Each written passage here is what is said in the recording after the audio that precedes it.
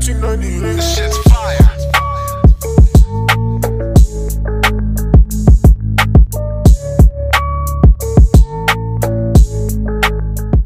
Before we move on, I want to do a shout out to Pin the Gas. It's a podcast that I found on YouTube. We found on YouTube. Their mates. Oh, yeah, Andy Rowe. Yeah, so Andy follows our podcast. Yeah. They had me on just recently. I don't think they broadcast it yet. But it's called Pin the Gas, and they've got Andy Rowe, Chris the Show, Simko, and Jules the host. Hello, everybody. How are you? They're on YouTube, aren't they? They're on YouTube. Are Yeah. they nice people? Mate, they're lovely. Okay. And they swear they're like I think they were inspired by us. Oh, good. Okay. And they're Americans, so they're confused about many things. And we can forgive them for And we that. can forgive them for that Yeah. because they have guns We can.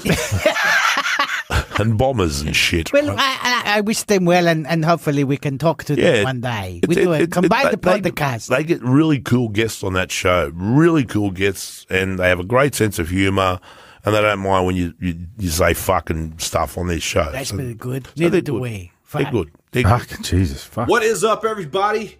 Welcome back again to Pin the Gas podcast, where we cater to your motorcycle and motorcycle racing needs and desires. As always, I am the host of the show, Cool Jules, joined by Andy and Delix Rowe. What's up, Chris, everybody?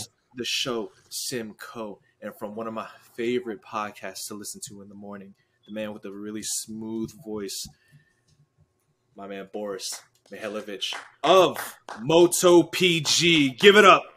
Oh, geez. Give it up to Thank you Boris. guys. Thank you so much. It's an absolute pleasure and honour to be here with you blokes. Boris, what time is it over there? 1:15 bastard, right? I think it's still dark. It's 4:45, 8 in the morning. 4:45 in the morning, and this dude is here. We can't thank you enough, Boris, for freaking joining us, man. Shit. The pleasure is mine, I can assure you. My man is the caffeine machine. You got your coffee and shit ready? I think my dog just walked in. I think he wants to go outside for a pee. I saw the pictures, Boris. They're cute little pups you got. Yeah. Yep, Thanks. that's him. Good luck with the shoes, okay? Thanks, man. So we were talking. We were just talking a little bit before the show about like our mission, and I wanted to explain before we started recording that one of the reasons why we started this thing was because Andy recommended me to Moto PG, right? So I was like, I need something else to listen to because at 6 in the morning when I'm listening to Crash, I'm listening to. Okay, so let's talk about MotoGP this weekend. I'm like, oh my god, yo, you're putting me to sleep. Kill So me fuck. now. Kill me Yeah, now. I'm like, oh my god, you know the sprockets are. I'm like, oh my god, fuck, I need something else. Andy, what do you got? So I was like, great, I have Spotify. Yes, oh my god, yes, finally, someone with a little bit more color.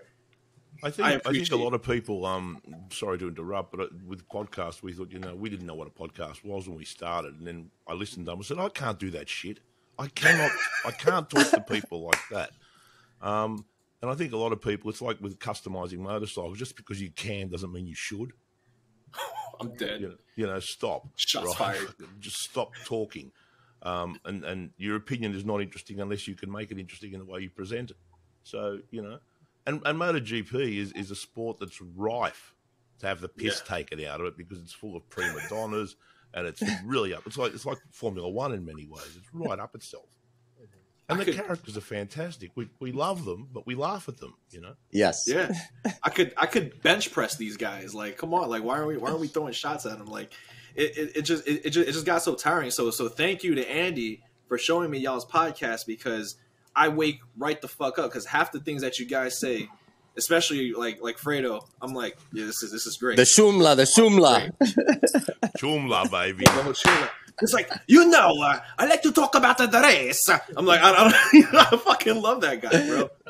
I wish I knew what he looked like because I have an image in my head and I'm pretty sure that's not what he looks like. It's a secret. It's a secret. He don't want to be showed himself in public, and we respect that. That's fine. Fredo, shout out to you and to Tugs as well, okay? Tugs, we love you guys. We love you guys. Listen to you all the time. Now, before I open the floor to this gentleman, Boris, tell us a little about yourself, man. Anything you want to know, like how tall you are, how many times a day you shit, like just let us know, like. What you got for us? I'm the son of poor immigrant parents that came out to Australia. That's actually true. Same. But no, I mean, I've been a writer. I'm a writer.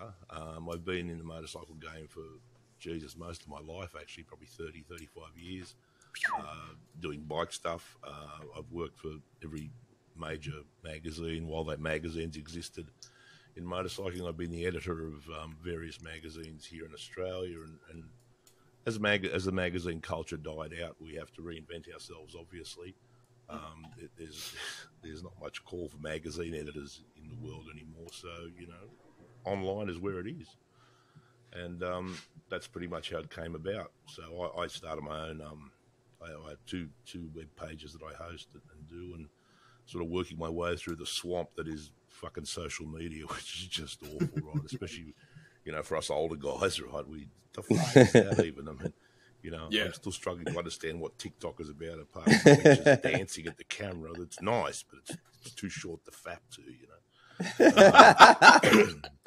I love it. Is it now? I seem to not have a problem. No, I'm kidding. Go ahead. Yeah, I mean, that's it. And sort of, if you want to know how MotoPG started, it's basically the three of us. We've known each other for a long time. I've known Dave, or Tugs, for a million years. Fredo I'd met a few years ago, and the reason we keep his identity secret is because he's pretty well hooked up in the paddock. You know, yes, a lot of stuff. Yeah. He dead set knows people. So knowing who he is may be a point of conflict in his current job. So, you know, until he can sort of rectify that, we'll just keep his identity on the QT. Very cool, Boris. That's very cool. That makes absolute sense, because there are some times where I question if his accent is real, but I'm just going to run with it. So. Look, to tell you the truth, he is actually Italian. Yes. Yes, he does put that accent on, but we all learn talk like this from parents who come from other country in Europe.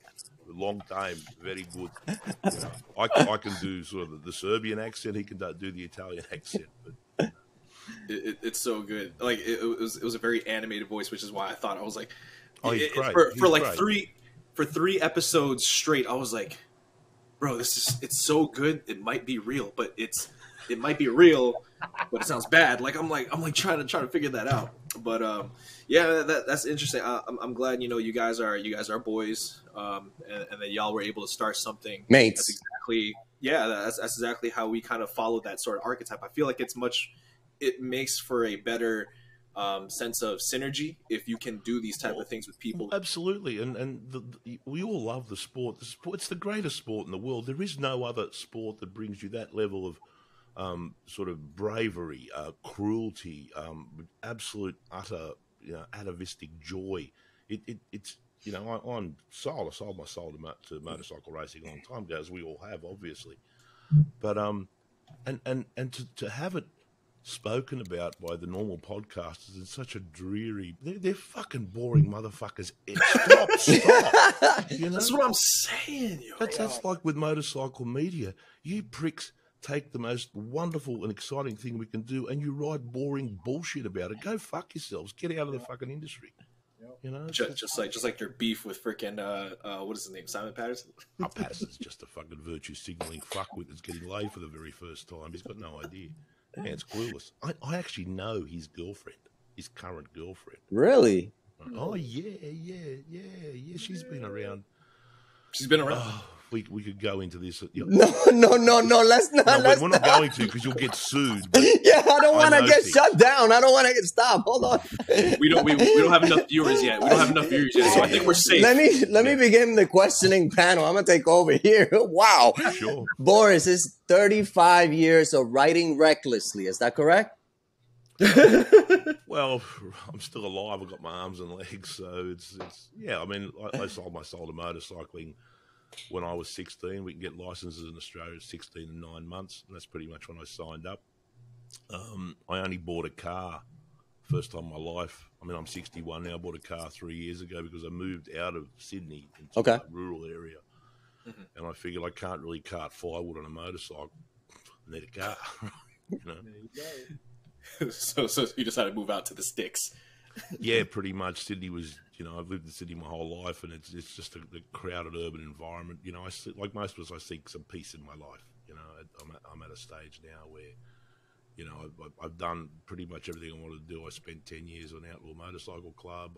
I've done all I need to do in that thing. I need to sort of devote some time to me and my wife. Enjoy yourself, yes. Of course. And it seems, I'm sorry, Jules, it seems through your channel and the MotoPG podcast that you guys are having a blast. I mean, not only you guys, but we have a blast listening to you guys as well. So, well, I'm very flattered. I mean, obviously, if we enjoy it and we sound like we're enjoying it, we love it. We love doing it because it's so much fun. And anything you can do and laugh while you do it, you're winning. You're winning. You're winning. Absolutely. Absolutely. It's awesome. I mean, if we weren't having fun like doing this, then this would just feel like a freaking drag. Yeah, exactly. Why do it if it's boring? If we could have a laugh, we could have a joke, we can, Australians, have a very sort of wicked sense of humour, and we call it taking the piss out of each other. Right. I found that I've been to America once, and I loved it. Right, I thought this is actually. I went to LA for the Indian launch, the FDR launch. Oh, okay.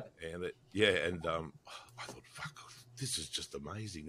I just so always wanted to go to America, and we were driving through LA, and we went to Santa Monica.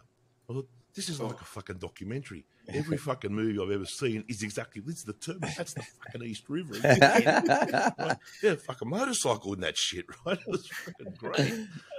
I found Americans to be absolutely the most wonderful, polite, engaging human beings. I sat in one of your bars and I got drunk with a bunch of them. It was great. That's awesome. Thank you, Boris. It also depends on where you have such a innocent view of America, especially in Santa Barbara. I'm slightly younger than you guys, so I play video games. The moment I went to Santa Barbara, I was like, yo, I killed a lot of people here in Grand Theft Auto. That's the first thing. That's the first thing that popped up in my head. Oh, no, with all due respect, I walked down Muscle Beach and I was confronted by a very large, angry black man who wanted me to give him drugs, money or drugs. And then I told him I didn't have any. He realised from my accent that I wasn't from America. I went, oh, sorry, dude, I'll move on. The fuck yeah, man. God, shit. So, yeah, they didn't want to kill me at that stage, which was cool. So and these guys piece in. Chris, you got anything to add to that, brother? What do you think about the Ducati team orders with Zarco not passing Pecco? The ones they keep denying exist. Yeah, right. Exactly. Yeah. Look, we know that this happens in sport, and Ducati have been jonesing for a win ever since Casey Stoner gave them their last one 10 million years ago.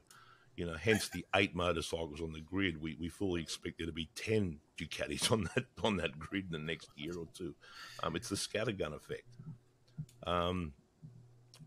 I understand they just want it so bad, and you guys will appreciate this. This is actually MotoGP is Italy versus Spain. It's got nothing to do with any other countries at all. It's nice that you guys don't have an American there at the moment, but we have one Australia. We may get another one there when this one goes by the wayside. But that's what it is. It's Italy versus Spain, and Ducati is the only. It's all about national pride. It's all about doing their Ducati Bologna, that bullshit, right? The Bologna bullet. I love it. The Bologna bullet. And obviously they've got team orders. It's bullshit to say they haven't. Yeah, I figured. What race? Can you guys help me out? What race was that? It was the one where Thailand. Jack Miller was riding. Was it Thailand where Jack Miller was riding the front the whole time? Well, and the freaking overtakes. I was like, yeah, there was definitely some team orders there. I was like, this is the whole rumor of them not having team orders. I was like, you really think those motherfuckers are not going to give team orders this close? Did you see the latest clip that they published where Gigi walks into the Pramac garage and they're all hugging him and kissing him and they're obviously thanking Zarco. And then there's a thing caught on a hot mic where he says, here we do what Gigi asks. We always do what Gigi asks. I did catch that. Off, But I didn't think anything of it. Yeah, that's crazy. Yeah, come on, guys. Well, there's a lot of things going on in Ducati. I mean, that incident with the tire pressures and has been building up, and now you have these other journalists are involved with. Oh, you mean Matt Oxley? Matt Oxley, Simon Patterson. These people might not be allowed back in the paddock because apparently Ducati feels that they snitch out on some information that they didn't want leaked. Look, but this happens all the time. Sure, and both Simon. Please understand the context of this. Both Simon or Matt. Matt is a great operator. I actually know. Yes. Matt. I don't have a lot of time for Patterson because he's just a clickbait bloke. He's just made himself famous by trying to be controversial, and there's ways of doing that, and he doesn't get it. But they come from the English school of journalism, that tabloid. Oh, we look for scandal and try to find scandal kind of thing. Whereas our tabloid media and your tabloid media is a little bit more circumspect with how it deals with you know what you're fucking dealing with, dude. If you want the stories, there's ways of writing them without turning into a dickhead, but that'll pass, That'll pass. Simon Patterson reminds me. Sorry, Andy, but Simon Patterson reminds me for the viewers who are watching that are still new to the sport, Americans primarily. Patterson reminds me of Skip Bayless on ESPN, always trying to stir shit that's not there. And yes. Skip Bayless is a fucking dickhead, and I hate this dude. Yeah, it's clickbait. Yeah, exactly. It's clickbait. Yes. It is. Yeah, I'm going to say something that I know is controversial, like how can they go to Qatar because Qatar is cruel to women? Well, they're fucking going to India and Azerbaijan, and you haven't said a word about. Or it was Kazakhstan, the fucking Borat Grand Prix. What do you think? Women's rights there are fucking sacrosanct? Fuck off, right? What would you think of that layout for Kazakhstan, by the way? I thought it was kind of trash. Yeah, it's fabulous. It looks like Austria. Drag strip corner. I was like, what is it? Looks like a Formula One track. Like that's exactly what it is. Yeah, that's what it is. Formula One. They're not building tracks for motorcycles. They're building tracks for Formula One cars. that just goes to show like how much care that the rest of the world, not Spain, not Italy, cares for motorcycle racing. Well, you look at it. How many rounds do we have in Spain, and how many rounds do we have in Italy? Fucking like 45 and like 68. We have one racetrack in Australia, Phillip Island, and we have Tailem. But Phillip Island's a great track. You guys have, Circuit of Americas, yes. Right? The rest of your tracks are pretty shit like ours. Yeah.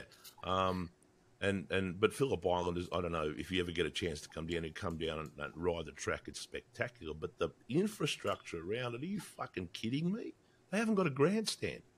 We don't have a grandstand. Whoa. No. I didn't know that. There's no grandstand at Phillip Island. They build these things out of scaffolding each year, and motherfuckers sit out in the fucking rain. It's right on Bass Strait, so it gets, Antarctic winds blast you. It's fucking horrifying. It's mud.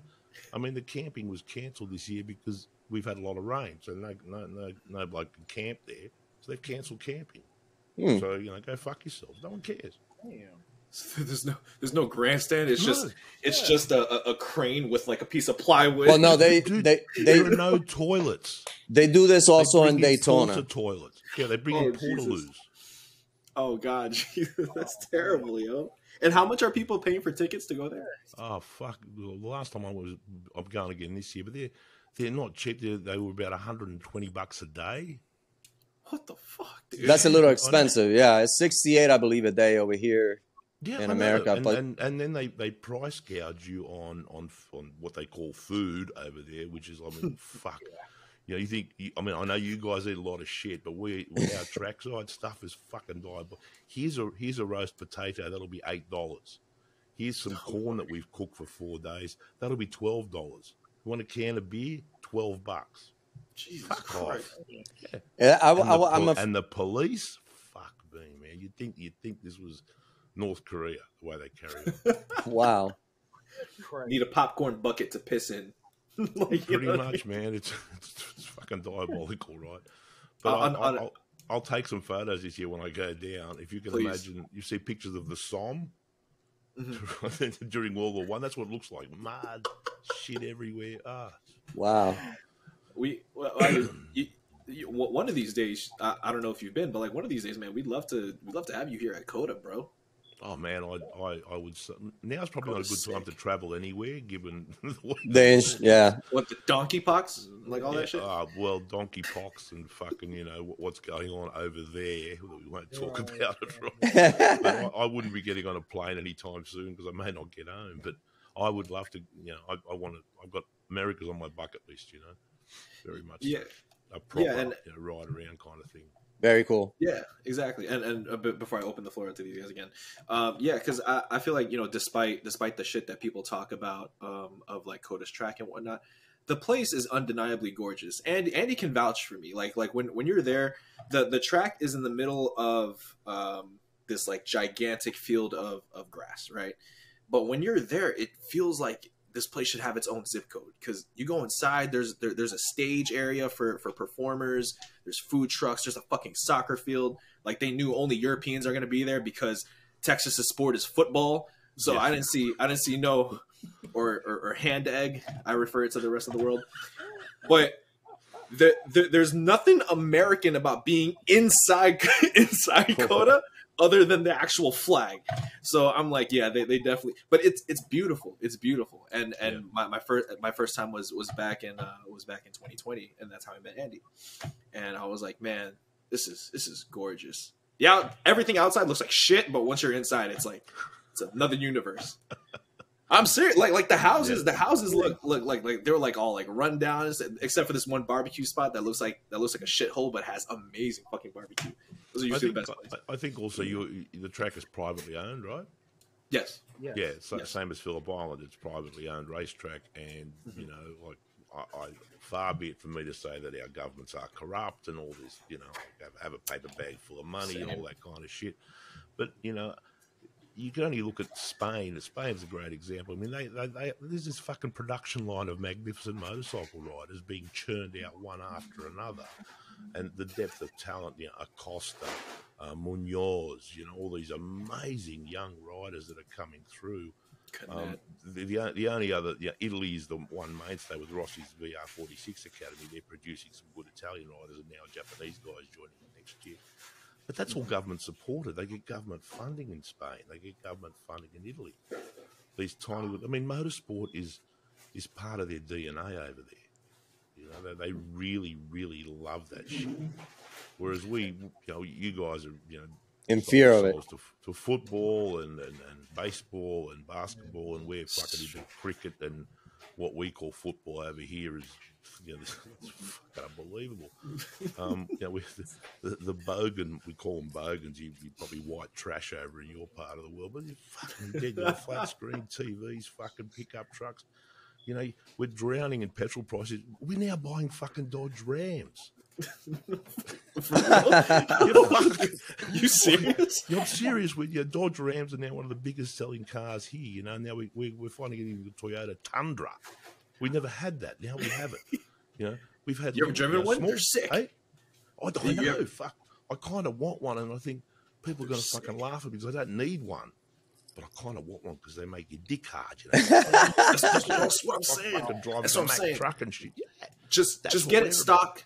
Just get it stocked though, because if you start adding a lift kit, there's this thing here in the United States. I don't know if it's for them, but in New York, when you see like one of those Dodge Rams or Tacomas with like the lift kit, the guys I'm talking about, where they're like 8 feet higher. We got that shit here. Me and the boys are like, oh man, they have such a big truck to compensate for their tiny dick. So like.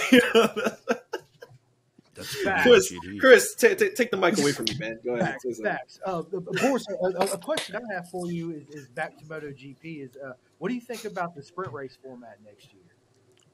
I'm in favour of it. I think it's as we said, the jury seems to be split on it. Half go, it's always been the race on Sunday. That's what it's been all about.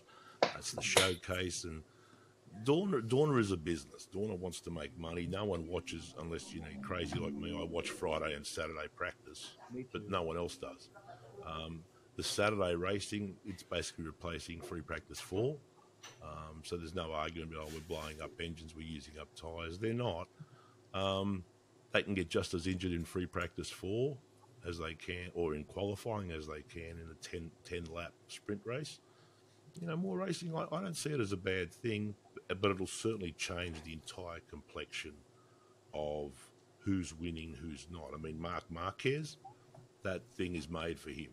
Sprint racing is made for Marc Marquez. You know, he's fast on lap 1 and he just piles it on. Whether he'll be fit enough next year, you know, we're seeing that he's not the Mark of old. That's what I'm seeing. I don't know what you guys are seeing.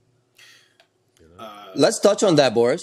Yeah. Let's touch on that, because I am curious. Yeah, I listen to you, and you always talk about he's always touching his shoulder, massaging it, and every time they pan on to him, he does one of those like, whoop, everything's okay. But I mean, the guy is performing, even though that he just has surgery. The guy is performing very well, and if you give him the off season to train and to recoup his body, he's going to be lethal next season. I don't see him. I don't see Fabio or anybody, or even Pico competing against him. Look, I think there's two things going on. He won that fucking Honda that he's on. Only he can ride it with any degree of elan. Yes. So, but he hasn't had a chance to develop that all year. So that's kind of sort of frozen. It's stagnated. His handicap. That's part of the issue he's having. The other issue that he's having is that, and he's not the firebrand he was when he first started. He's a bit older. He's had some serious injuries. He's one fucking faceplant away from Planet Diplopia. Again. But Boris, I'm sorry to interrupt you. You had this conversation with me. You told me once they are all one step away from. Sure, and they are, but the issue here is that he's already visited Planet Diplopia, and he can return at any time. It's like Jorge Lorenzo. You know, he could race right now, and you know he's a 5-time world championship, one of the greatest riders of all time. But if he breaks his back, he ain't going to be walking anytime soon. I got a question about this Jorge Lorenzo. I been reading about. So we're going back in time. Okay, long time ago. Oh, dear Jorge. Dear George. That was you, was it not? Yeah, that was me. Yeah. That was you. I used to read all those posts for so long. You wrote those posts. Oh, dear Jorge. Oh, my God. What did this? Chumla this, chumla that. I used to love them, man. And all this time, I'm like, I'm telling you guys, the guy that's been writing Oh, dear Jorge, that is Boris. Yeah, that was me. That's awesome. That's part of the reason that MotoGP got up. Developed from that. I mean, I find George. I love him to death. I think the paddock is poorer without a character like that. Let's face it. MotoGP is a soap opera for men. Yes, we love the characters. We love, you know. We need more characters. I like when Rossi and Biaggi were punching on in Parc Fermé. That kind of shit, that tension, that's what we want to see. That's what I'm saying. And George is weird as fuck. He's just one fantastically weird motherfucker. He's completely on Planet George. Yes. Great Planet George. Yeah, Planet George. You know, so I started writing, you know, like Dear George stuff, and it kind of dear Jorge. It went off. It went off. It did. Eventually that Facebook page got hacked by some Vietnamese fuckers. So I was looking for him today, Boris. I was looking for those. But, look, all my stuff is on Bike Me and on the website page. Yeah, okay. On the website you can find it, and I'll probably be reproducing Dear George in some format or another. But you know, at the moment, Alicia Spargaro is becoming my new Dear George because he's so fucking weird, right? He's weird. I actually like him. I like at first, like I thought it was like I thought this guy was gonna annoy the shit out of me, but like after seeing like where he is right now and like how he speaks, I'm like, I kind of like this guy. He speaks English like a fucking American dude. So I'm just like, I can't explain it, but it's there. So I'm just like, yo, I kind of like this guy. I mean, I'm not a big 8 fan. I'm a Suzuki guy, so that sucks that we're going to hell. But pretty much, yeah. That's worked out not very well for Hamamatsu, you know. The who? Suzuki's made in Hamamatsu in Japan. The hammer of Hamamatsu. Oh, why do I think you were talking about the substitute riders? I was like, oh, you mean Sony PlayStation? Like, I don't know who Nintendo Naka, was. what the like, fuck am I doing here? Yo, can you settle this? Can you settle this? Like, I don't know if you really like him, but I'm not afraid of sharing my opinion.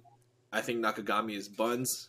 I think that Ayagura could be possibly like way better than him. Just from what I was watching. Maybe you guys see something that I don't, but I think Nakagami is valuable to HRC because he's a very analytical rider. You know, he spends a lot of time staring at clipboards and fucking all that Bushido shit, right? But he also crashes his fucking brains out. Yeah. He crashes his fucking brains out. So Honda get a lot of fucking technical information about what it's like to put in a gravel trap at 200 kilometers an hour. Yeah. But they've had a lot of information regarding that of late. So Paul Espargaro, fuck me, the fuck is that even? But I don't know. I just think that Ayagura could be like that next threat if we all like to think that, but the moment they sit on a MotoGP bike, the world changes. Yeah, the world changes, man. Those 765 fucking Triumphs are all well and beaut, and I'm sure we've all ridden bikes like that. But a fucking MotoGP bike is another monster altogether. It's a fucking monster. You know? Especially the Ducatis. I mean, look at Chris's tattoo. All of them are crazy. But yeah, the Ducati is a nasty machine. It really is. There's fucking like 20 of them on this, so there better be fucking. Yeah. Better be. Oh shit! You know what I mean? Better win. That's what I'm saying. Grid, they better win by default, boys. I was so scared mid-season when Suzuki said they're going to drop out, and then they're thinking of another team. I was like, oh my god, it's going to be another Ducati team. Fuck. Yeah, we'll just put a fucking Royal Enfield sticker on it or a Harley Davidson sticker on it. Because that's what they do in the lower classes. You know, here's a fucking Triumph. We'll put a MV Agusta sticker on it. Like, fuck off. Yeah. KTM does that. Yeah, I never does understood it all the that. Time. For real, I mean, speaking of KTM, with the Jack Miller move, right? That had what's his name? Stepsister fucker. Oh, Miguel Oliveira. So, Stepsister fucker. Am I wrong? No, you're fine, man. The dentist. You're good. You're good. Nobsy's sister. It's true. You're good. But with that move that had him go, oh shit, damn, I'm gonna get replaced. I thought it was a very smart move. I think that Jack Miller's gonna be great for Factory KTM, and I'm a huge Brad Binder fan. He's like my second after Suzuki, so I'm like, man, this is gonna be great. Brad Binder, Jack Miller teammates, fuck yeah, let's go.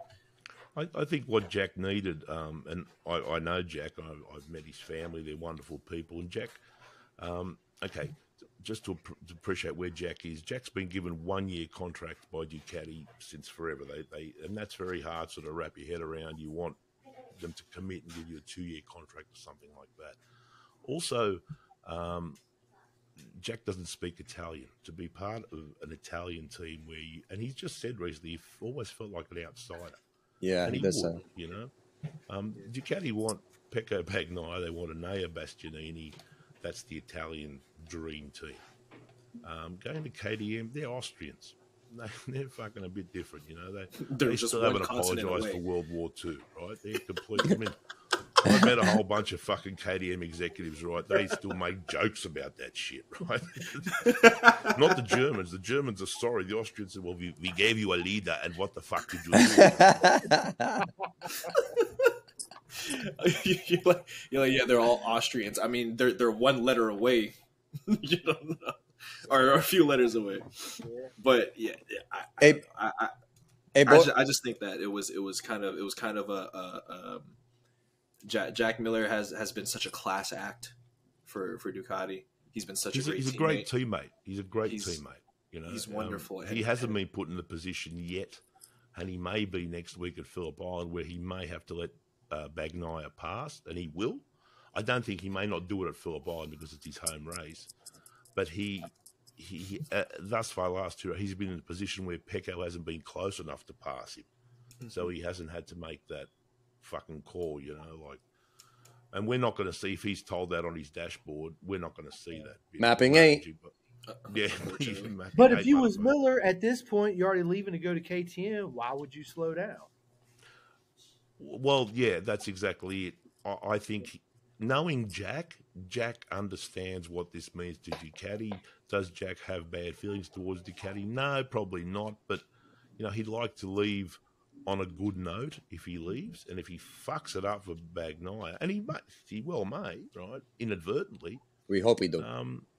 Yeah, you know, like, why would you do it? He won't do it at Phillip Island. I doubt very much he'll do it at Phillip Island.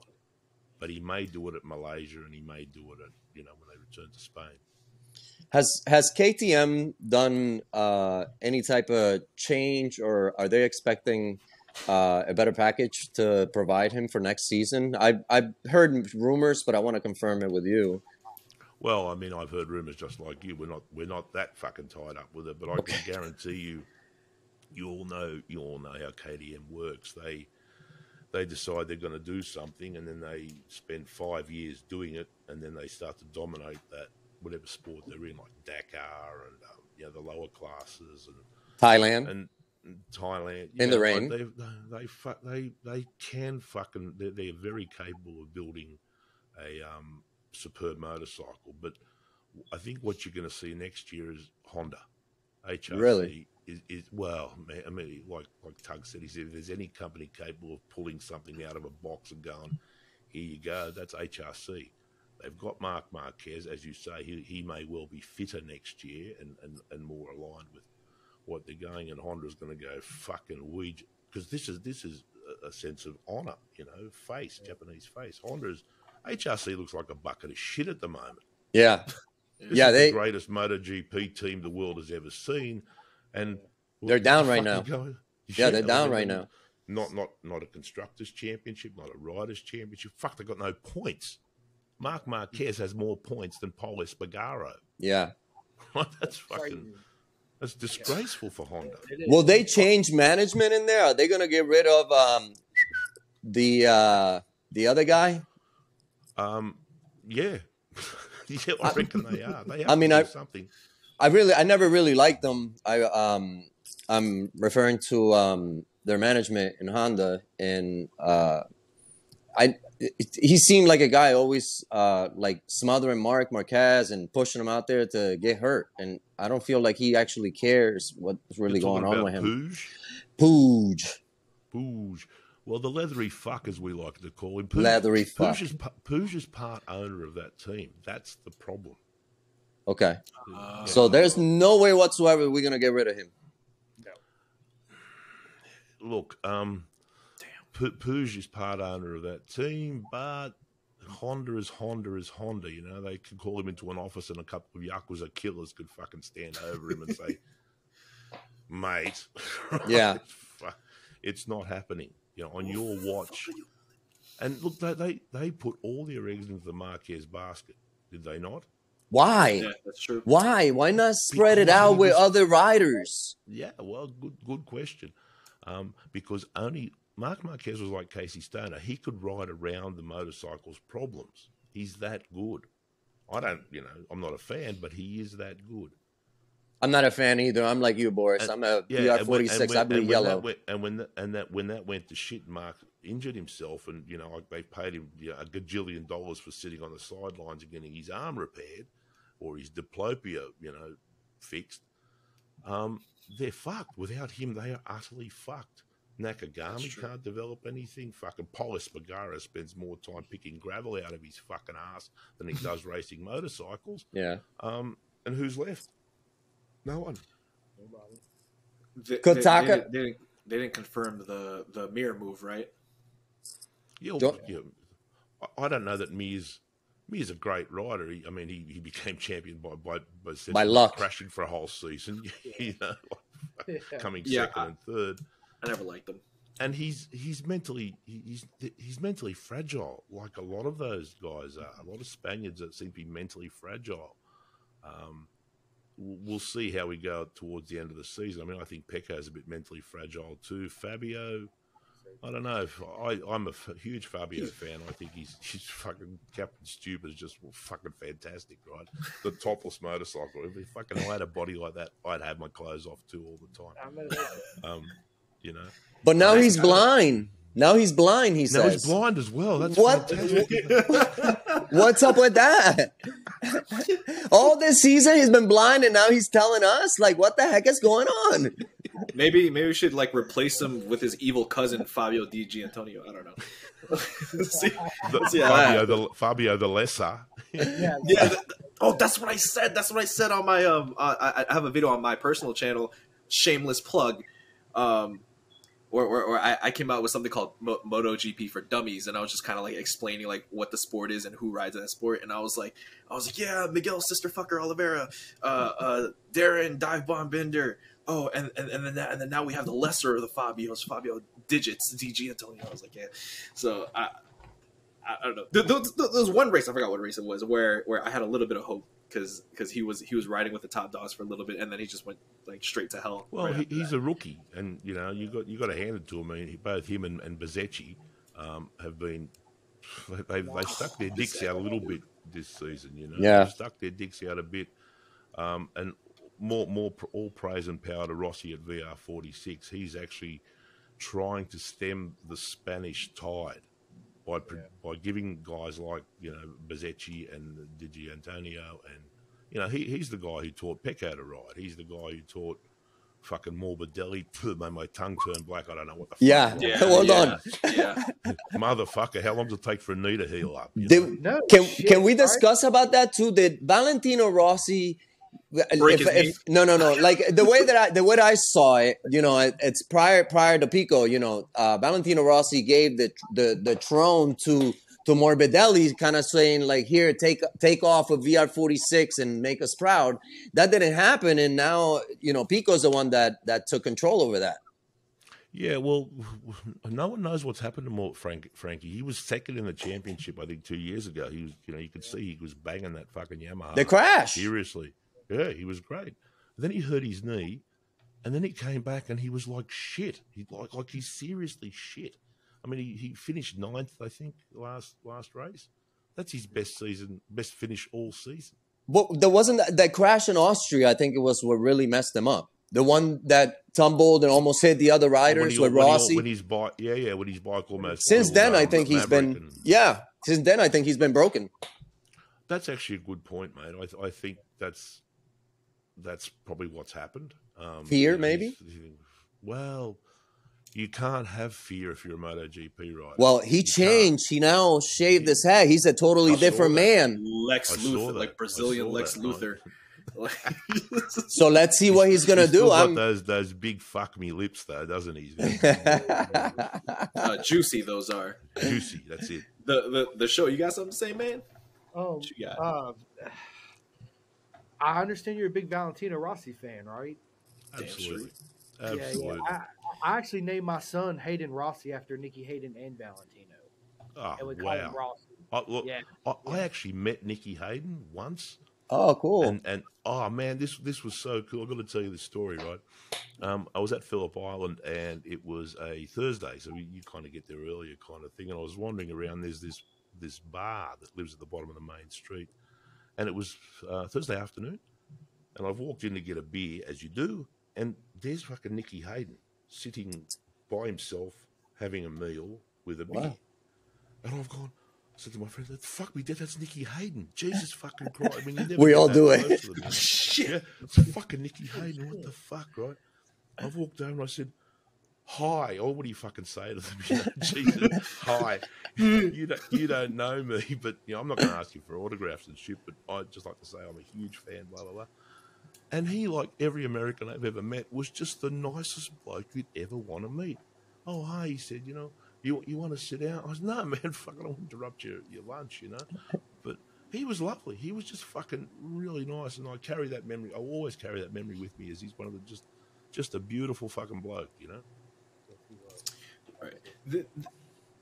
And his family, Boris, and his family as well. They're all very nice, and all his sisters take care of his cool. all his little sisters take care of the family, and they do all kinds of shipping and things like that. That's great. Yeah, they're a tight little family. Yeah, on turn 18, I wanted to bring this up. On turn 18, where Andy was my crew chief and I was a medic.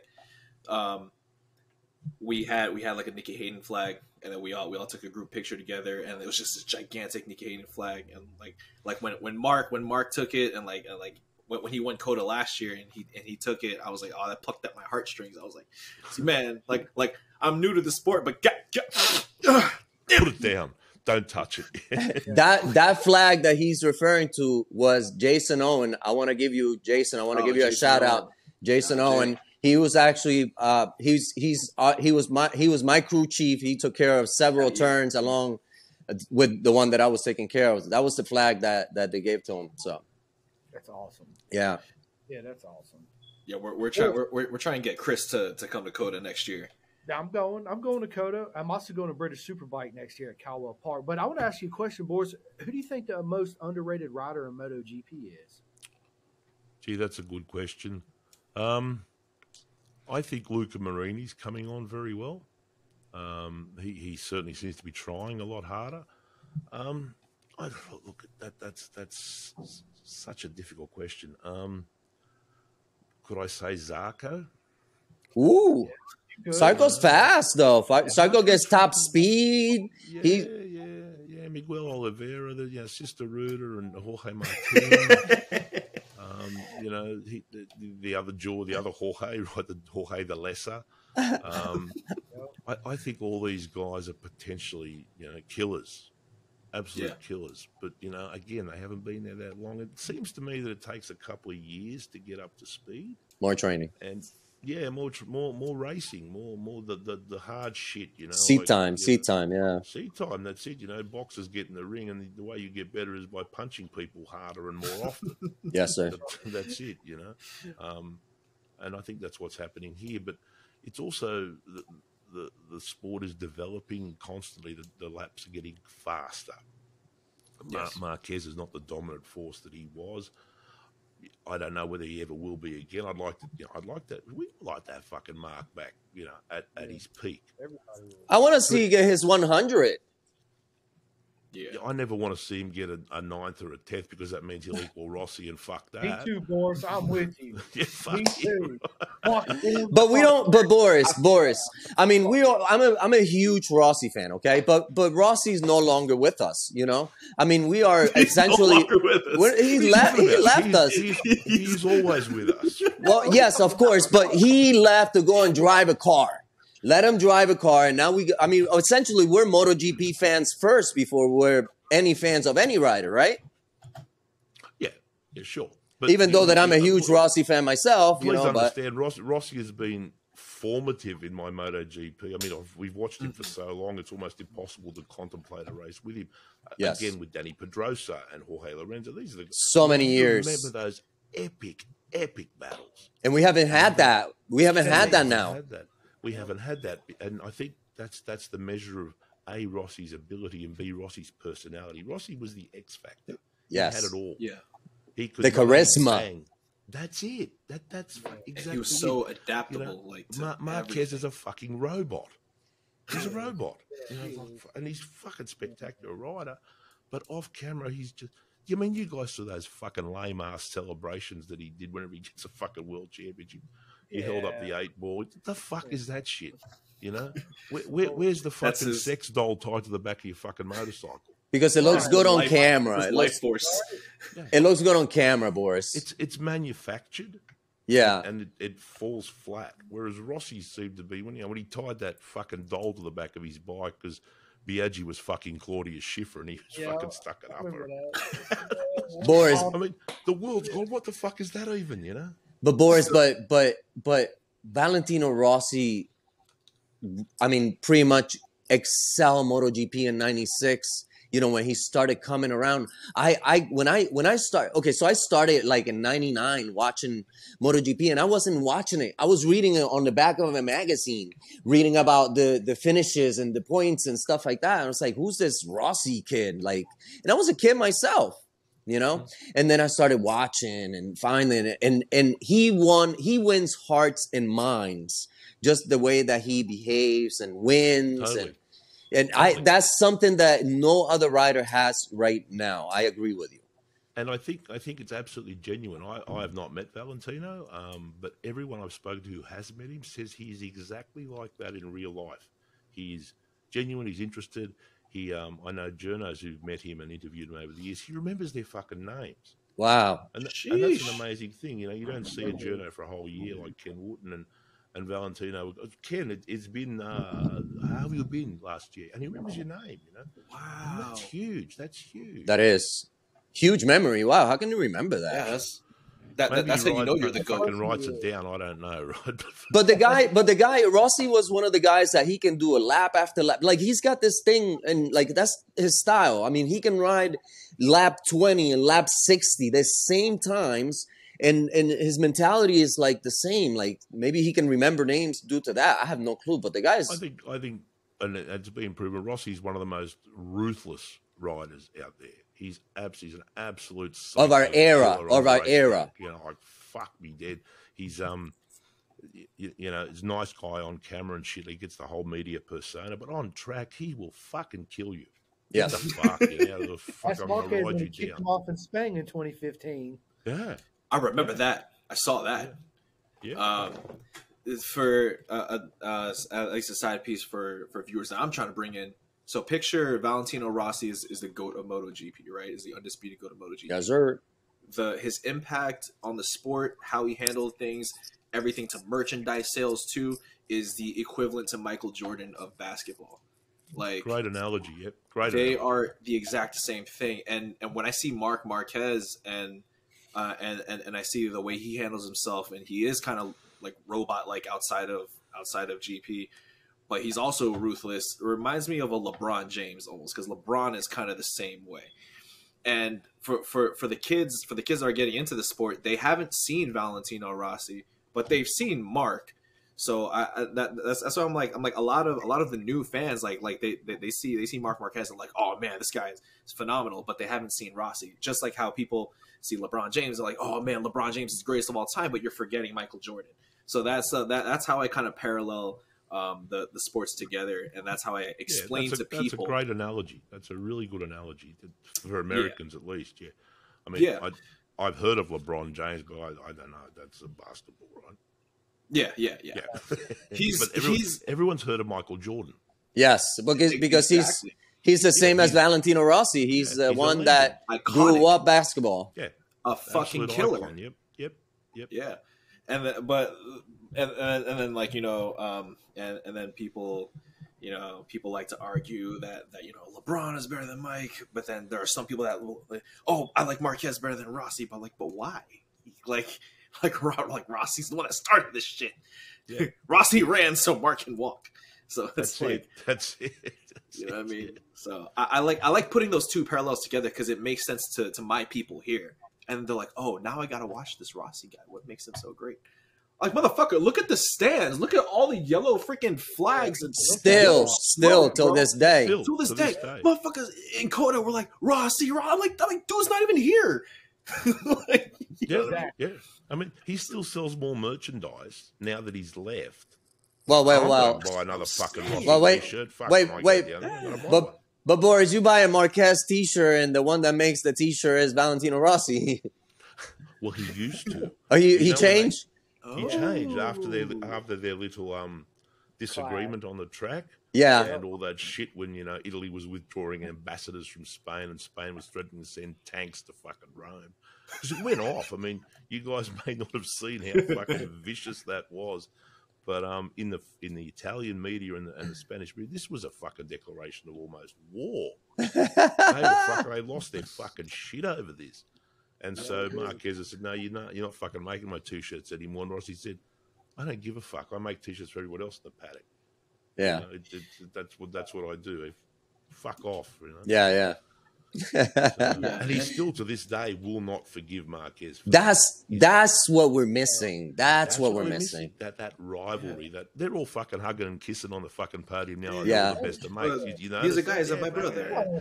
Fuck off. You know. This guy's my brother. That's what I'm saying. And I talk to the boys all the time. And I don't mean to talk about other sports, but Formula One is now really big here in America because of Drive to Survive and the drama that goes there. Same here. Whether the drama is true or false or over dramatic, it doesn't matter. It gets people to talk about the sport. So when MotoGP came out with that trash bucket of a show called MotoGP Unlimited, Unlimited, whatever. It should be eliminated, but I was like, yes, like we're gonna see some gritty, nasty shit. Like, oh no, I love every Abadia here. Everyone's so nice. I had to cook the kebab behind the fucking motorhome with my friends. Fuck off! Oh my God! Why aren't you in there sharpening a knife to cut fucking Pecco Bagnai's fucking face off? That's what we want. Yeah. I was like, yo, Fabio, like, that's why they pulled it. It. Oh, okay.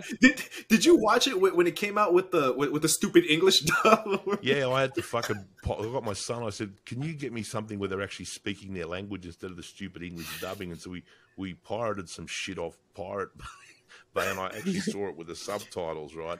And it was much better, but it was still, it lacked. Drive to Survive is fucking great television. Yeah. It's my missus. My wife is not into motorsports, but she was riveted by Formula One, the Formula One Drive to Survive, and that's the secret, I think, to making great television. If I could just segue into Top Gear, you've heard of Top Gear with Jeremy Clarkson and stuff like that. Yeah, I mean that's a fucking motoring show that women watch. Women don't watch motoring shows because it's not about the motoring; it's about the dynamic between the three stars, Clarkson and those other two idiots. Yeah, exactly. And that's great television. It's entertainment, which is what we realised at MotoPG. We can give you information, but we're essentially here about entertainment. That's what people want. They want to be entertained. Same with us, man. We're your American counterparts, bro. Yeah, and I support. Look, we will push you guys as much as we can. We'll try to flick some of our audience over to you. I mean, that's what it's about. You love the sport. You're genuine in your love for the sport. You're genuine in your appreciation of it. You understand it. Because you do, we can laugh at it, right? That's right. That's what I'm saying. It gets more people involved, man. Like it's a little too clean cut. Like these guys or all of you guys are so lucky y'all got to see an era where people are trying to kill each other. I have to go to World Superbike for that because I'm not going to see that in MotoGP because these guys know who the undisputed GOAT is in my head. Toprak. Exactly. The future MotoGP champion. I'm calling it right now, folks. Let's ask Boris what's going to... Boris, what do you think is going to happen? Will he ever move up to MotoGP in the next couple of years? He's going to beat the shit out of all those guys. Toprak? Yeah, look, Toprak is certainly slated for Yamaha. Maybe 2024. In a couple of years, maybe yeah. Halfway to... Well, it could happen a lot quicker, halfway through 2023 if Fabio was... If Yamaha doesn't fucking bring something to the fucking table next year, because at the moment, Fabio Quartararo is to Yamaha what Marquez is to Honda. Yeah. He's the only one who's bringing anything fucking to the table. He's riding the wheels off that thing. At the limit. At the limit, and he's handicapped by he's not a great wet weather rider, as you saw when he's not 427th in the last fucking race. You can see him. You can see him sweating before the race. Like, oh my god, guys. Yeah. I don't know if you saw the interaction on the grid with fucking Alessio Spargaro's waving his arms and going, "There's fucking too much rain." And Fabio's going, "Shut the fuck up, dude. I can't. Doesn't matter how much rain. I can't ride it in anyway. I'm just going to go backwards now, right? Just fuck off and do you, right? But I'm just going to fucking try not to die for the next 21 laps, And that's what happened pretty much, I don't know. I just think Toprak is the biggest X factor to come. That's just my thing. I feel like he outrides the shit of that Yamaha. He does, but again... Sorry, you got to. We all think, oh, he's the next big thing. He's the next big thing, and then they leave from whatever fucking they're doing, BSB or Superbikes or Moto 3 or Moto 2, and they're confronted with the monster that is a MotoGP bike, and suddenly everything they know about fucking racing motorcycles goes out the fucking window because this thing This is a fucking prototype. This is not, a modified fucking superbike or whatever the fuck. Or this is a fucking monster. This is Optimus Prime on wheels. Yeah, it fucking hates you. It wants to kill you. I remember talking to fucking Jack Miller years ago before he got his fucking Ducati because a factory ride. And I said, mate, what's the difference between, what you're riding and what, say, Valentino Rossi is riding? And he said, it's really simple. I fucking got a basic motorcycle with one button, and there's another button, and there's all this other shit I have to do. Whereas Rossi has 3 buttons, on the left hand. He says, fuck off faster, and fuck off really fast. And that's what he presses, right? And there's no team orders, there's no nothing. It's just fucking press that button and go. You gotta love Jack, man. let him do what he gotta do. Joe, you got something to say, man? How close was Fabio actually leaving to Yamaha? To leaving Yamaha? Yeah, how close was Fabio to actually leaving Yamaha? Or was it all fluff? Where would he go? I don't know. Yeah, Ducati? I mean, there's 40 of them shits. I don't think Ducati wants a French rider. No, they don't. No, I mean, they've got a fucking major posse of killer riders. And, they do. And they still can't. They're close to a championship yet again. I don't think it was smart of them to fucking have Dovizioso there. He brought very little to the table. Yeah. Oldest rookie. The sabbatical killed him. Yeah, totally. But I don't know. Fabio leaving to go to Ducati. Look, it's possible his contract's up next year, I believe. Yeah.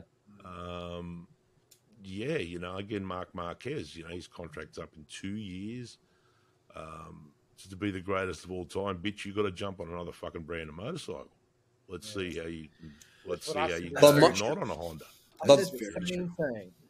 But Boris, Mark does not want to do that. Mark he's loyal to Honda. He does not want to leave. He want to finish with the team. Yeah, I agree with you. I think so too. But as that is happening, you see in the lower classes, Pedro Acosta is coming, and Pedro Acosta is a fucking monster. Baby Acosta, Jesus, right?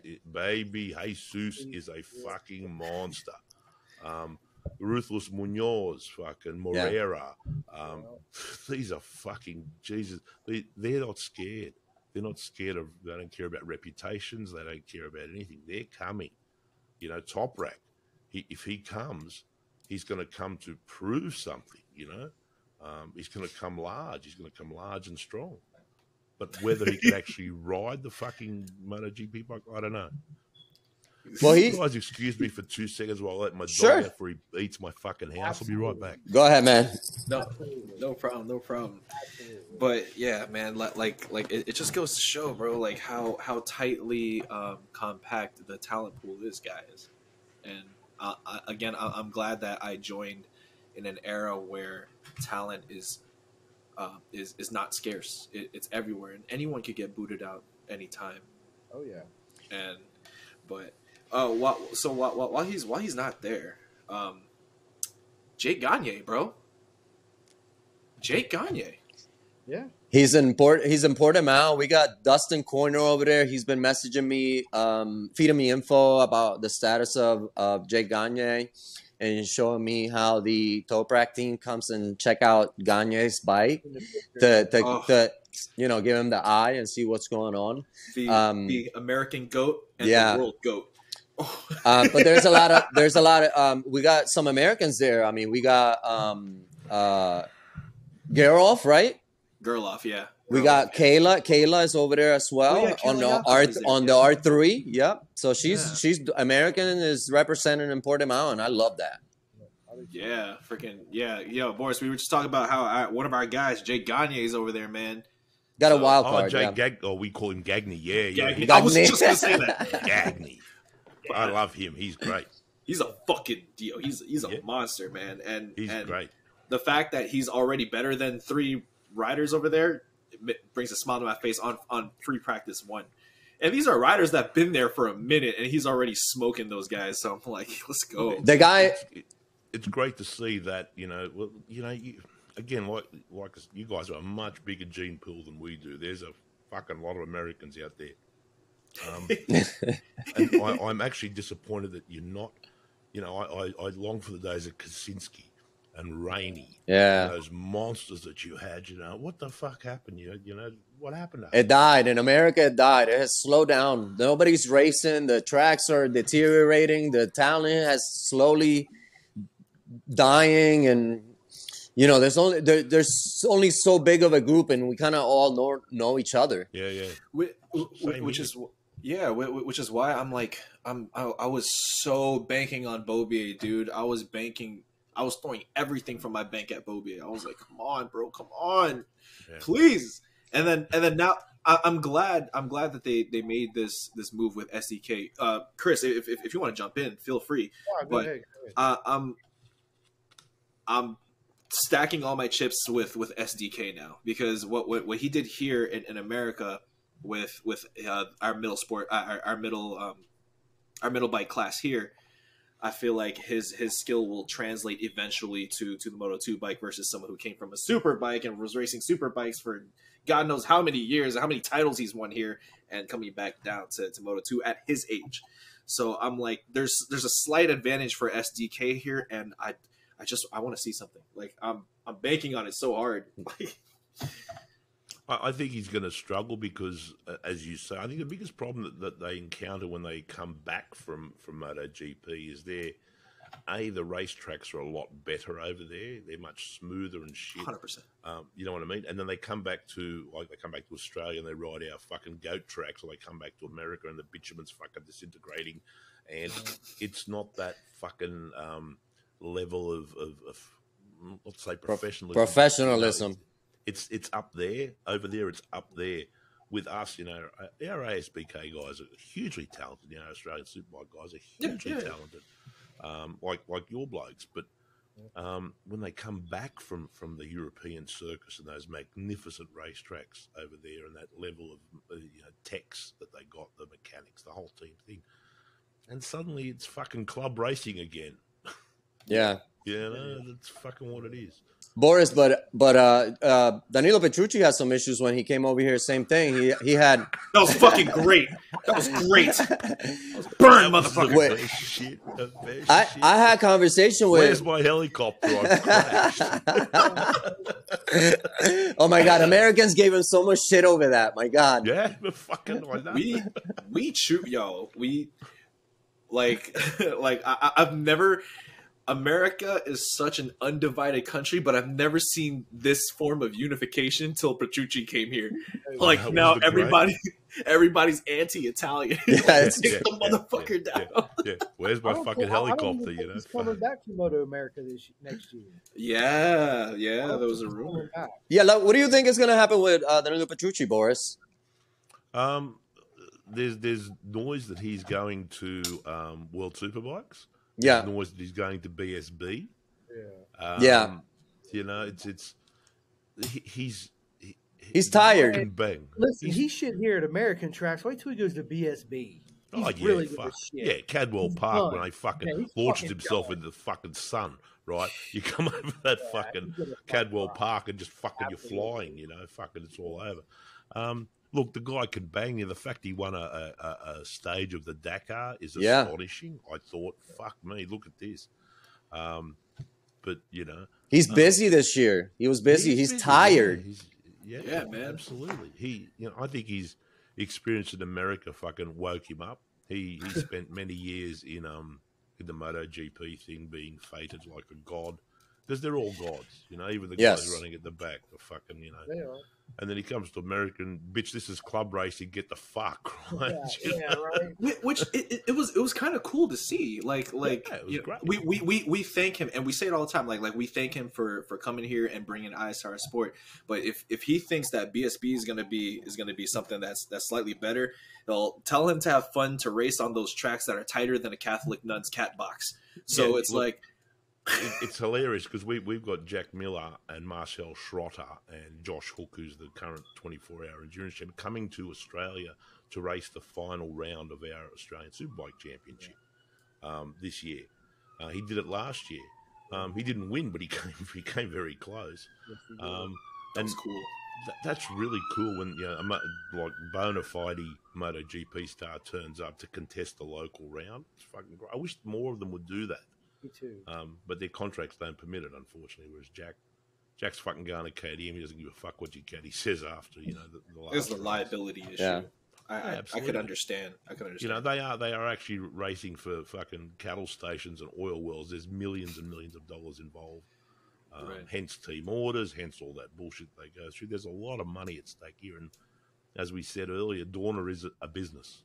Yeah, it's about making money. Television. That's where it is. Television rights. I mean, fuck, what 3 motherfuckers in Kazakhstan ride a motorcycle? The only thing I know from Kazakhstan is they produce very good boxers. Yeah, and Borat. That's all I know. And Borat. Big success. And Borat, yeah. You make movie, I'm happy ending. Happy times. Happy.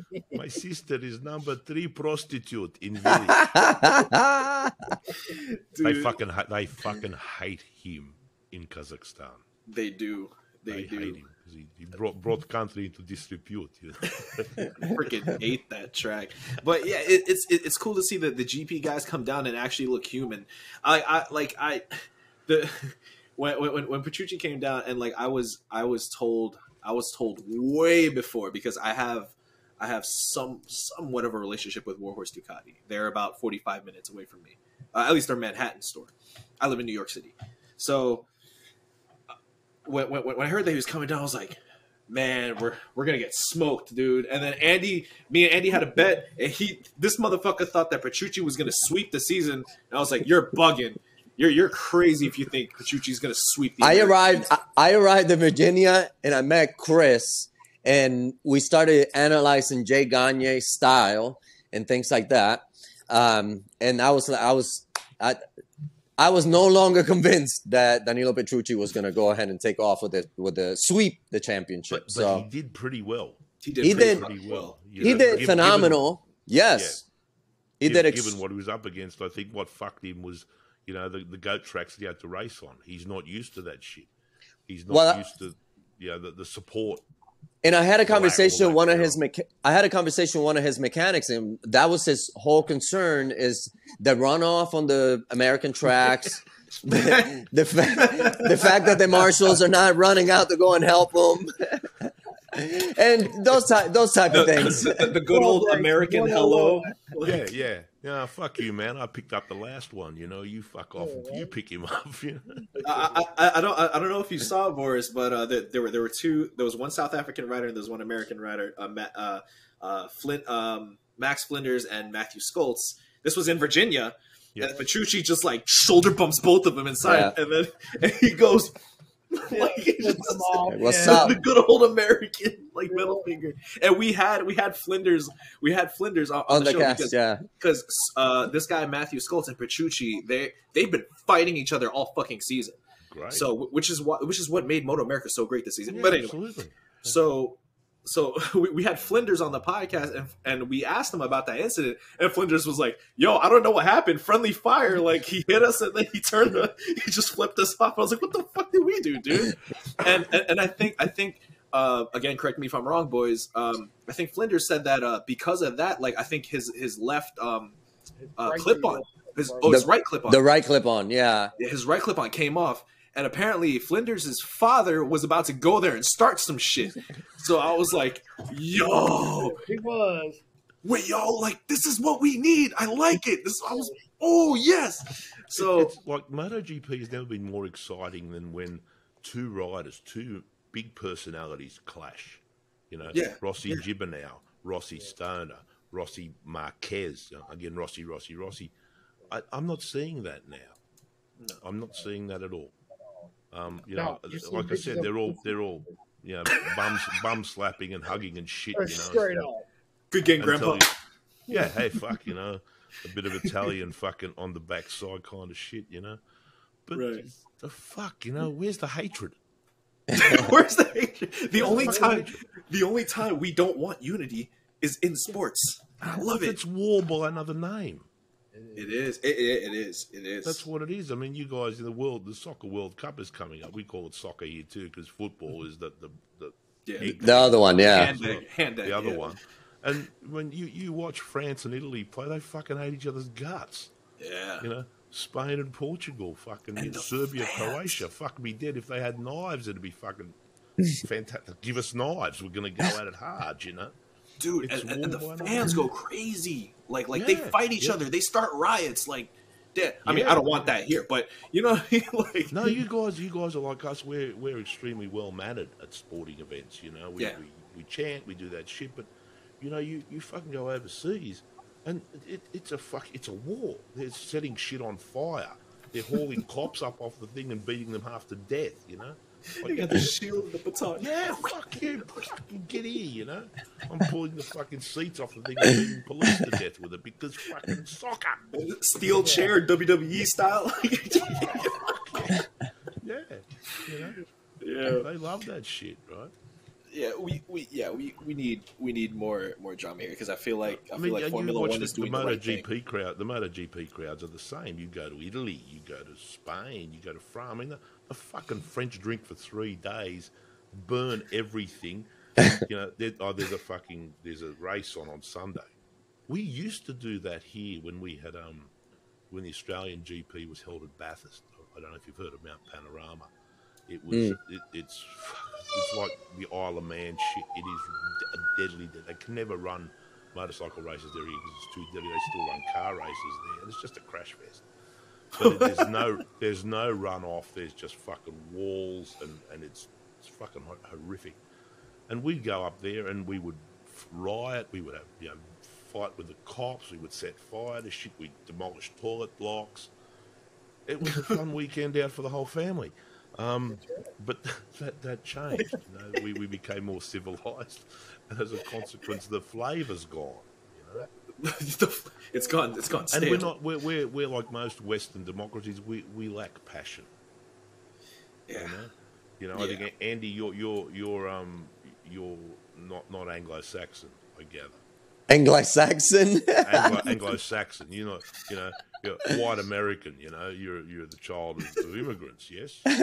Yeah. So I was born in a little island that is considered part of this country as well. So I'm a citizen, but yeah, I come from somewhere else. I was born in Australia, but my parents came from overseas, and we have that ethnic passion for shit. We wear our hearts on our sleeves, you know. Whereas, you know, Australia is a country of English immigrants, so it's all stiff upper lip and fucking we show no emotion and shit like that, and they're anally retentive.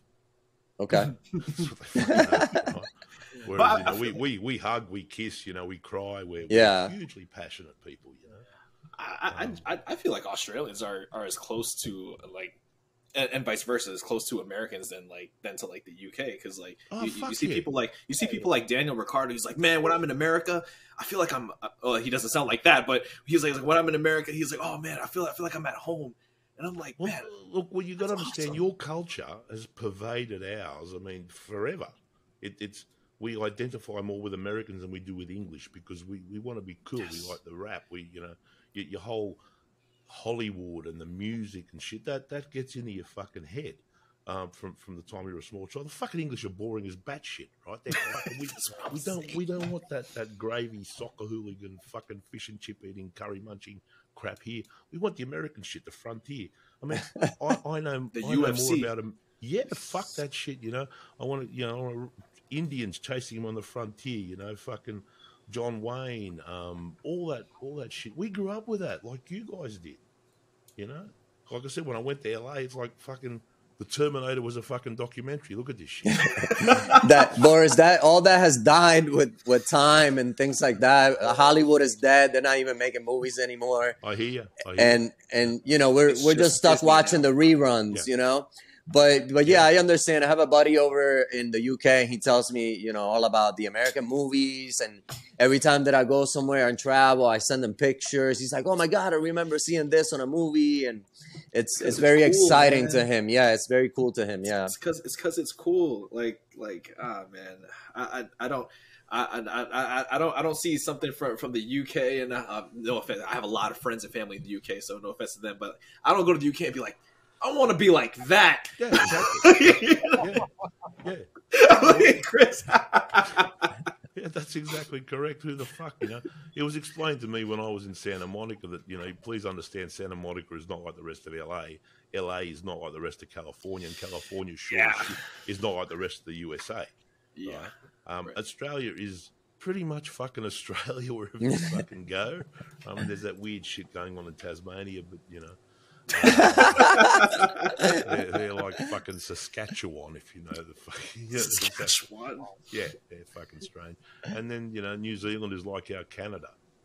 Oh, okay. Very pretty. It's pretty over there, though. True. That's They're fucking just true, fucking, yo. You pricks are so fucking nice. I want to. And they apologize after everything. They're just fucking nice, you know. Whereas Australians are viewed as violent drunks. Shout out. Essentially, what we're violent Fuck drunks. Right? You fuck off, man. I'm gonna fucking smash you, right? What are you fucking looking at, right? That shit, right? But we love it. That's what gives our life character, man. But hey, Boris, we hit the minute, the hour 20 mark, and like, you know, we want to continue talking to you. So so many questions. Consensus. We would love to have you back, man. Anytime. Look, I'm happy to get one of you guys, or I don't know if we get all three of you blokes on the show. We'll give it a whirl. Fuck, give Rod something to fucking do in the studio instead of sitting. Pick the name out of a hat. Yeah. Dude, thank you guys. It was a great honor and an you. absolute joy to talk to people who share my passion for the sport. Thank you so much. We listen to you all the time, Boris. Yeah, we do. Right, Thank you so much for being here. We'll give you a shout out. Send me some fucking hookups, some things. We'll post them on. I got you, man. Yes, sir. Send it to me, and we'll push this shit. All right. Yep. Let's do it. And we'll I'll link the Spotify link to you guys' channel on the description box. Anyways, guys, that is our show. I am once again Cool Jules, Mr. Andy and Delix Rowe, Chris, the show Simko, straight from his job, and Mr. Boris of Moto PG. Thank you so much for being here. Thank you so much for waking up so early in the morning. All right. Now, if you guys like this, go ahead and leave a like, leave a comment down below. Let us know what you think. If you think Boris sounded great and smooth, go ahead and leave that in the comments down below. Till next time, Cool Jules. Peace.